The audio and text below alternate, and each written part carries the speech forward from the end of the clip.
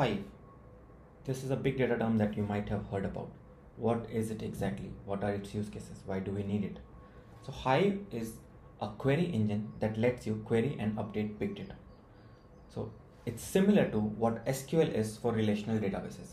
SQL is a query engine through which you can write, update, and read these relational databases, understand what's in the database. Similarly, through Hive, you read, write, and understand what it is in the big data, basically what's in the HDFS or the Hadoop ecosystem, what data is there.